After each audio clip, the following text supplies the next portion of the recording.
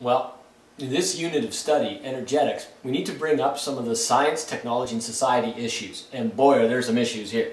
So, science, technology, society issues for things like fossil fuel combustion. Because really what we're talking about a lot of times here is energetics that's involved in the combustion of materials like fossil fuels. Okay, now, what's the good thing about fossil fuels? They're ubiquitous.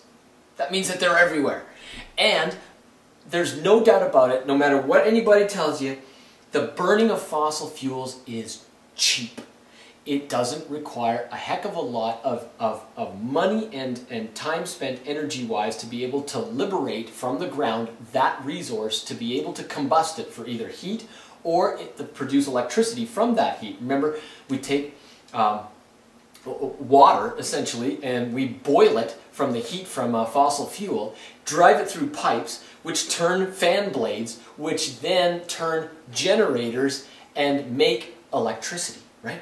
So the thing is, fossil fuel combustion, it's cheap, it's effective, there's fossil fuel everywhere in the form of coal, oil, and natural gas. The problem is that that coal, oil, and natural gas doesn't just have carbon in it and hydrogen in it, hydrocarbon, but it's got sulfur in it, which is terrible for the environment because when the sulfur actually is liberated from that fossil fuel as sulfur dioxides and trioxides, they go up into the atmosphere and come down as acidic deposition when they react with water, like H2SO4 and H2SO3, sulfuric and sulfurous acid. Bad, bad stuff for the environment because it changes the pH of soil and rivers, and so the plants and animals that live in those conditions have the pH of their environments changed. Not good for reproductive purposes. So the thing is, fossil fuel combustion has its problems, but we try as society, as people in society, to be able to reduce the amount of sulfur that we put into the atmosphere by taking out that sulfur. In terms of natural gas, what we do is we strip out the sulfur in various refining reactions and pretty much almost take out about 99.9% of the sulfur that's involved. Right. And what else do we do? Well, we can actually take sulfur out of coal, but that's an expensive process, and a lot of times that actually makes the fossil fuel that we're trying to sell for combustion purposes a little bit more expensive. So here's the deal. Fossil fuel combustion does liberate sulfur, and that's not necessarily good for the environment, right? Okay.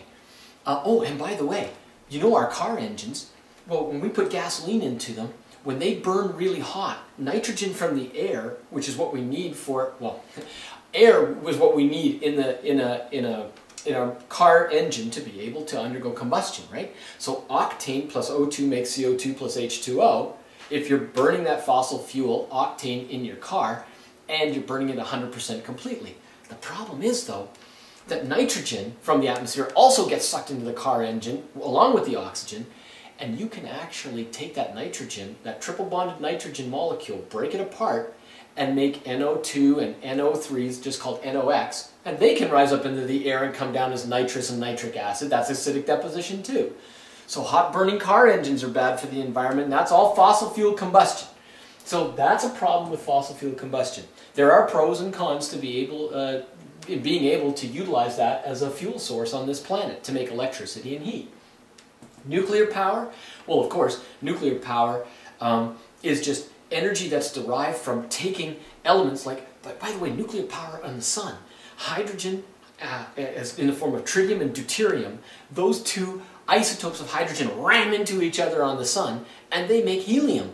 But they also produce a lot of energy, and nuclear reaction is taking elements, and well, if you're taking smaller elements and ramming them together to make bigger elements like helium from hydrogen, that's called nuclear fusion. That's highly exothermic because you're messing with the strong force of the nucleus, first of all, that has to be broken in order to combine those elements or break them apart. But really what's happening is matter is being turned into energy. And that's Einstein stuff, E equals mc squared, where a little bit of mass turns into a heck of a lot of energy. So the thing is, whether it's a fusion reaction or take uranium, like we do on this planet, in nuclear reactors, and we make it undergo fission to be able to make smaller elements, nuclear fission, that's also highly exothermic. And so, because you're actually taking matter and turning it into energy again. Oh my, that type of reaction right there is very, very powerful in terms of the amount of energy that comes off. Problem is, of course, nuclear waste, which is highly radioactive. And we have to find places to store all of that. And just shooting it up into space is a crazy idea, actually. But burying it in mountains and stuff like that, or in desert places, well, will that nuclear waste, which is radioactive, get into the aquifer and contaminate water supplies? Well, there's possibilities of that happening. So that has its pros and its cons. A little bit of nuclear material, like uranium, goes a long way. So it's very efficient. But the problem is, it's the waste that comes off. Best to be able to start thinking about renewable sources like wind and solar and hydro, tidal and geothermal energies, because all of these guys here being renewable resources are excellent ways to be able to produce electricity for the planet.